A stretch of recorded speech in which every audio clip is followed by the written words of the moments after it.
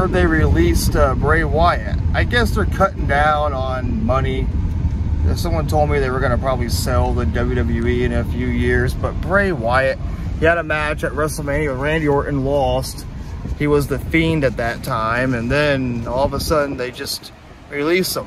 It doesn't make any sense. It's like, why are you releasing your top talent? Aleister Black, Braun Strowman, you know,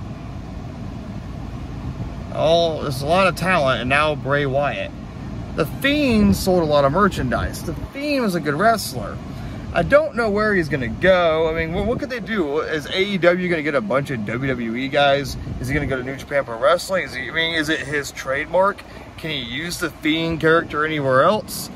I mean, I don't know. He can go to Impact Wrestling or something. But what's next for Bray Wyatt? I can't believe they actually released him. That's my reaction to that.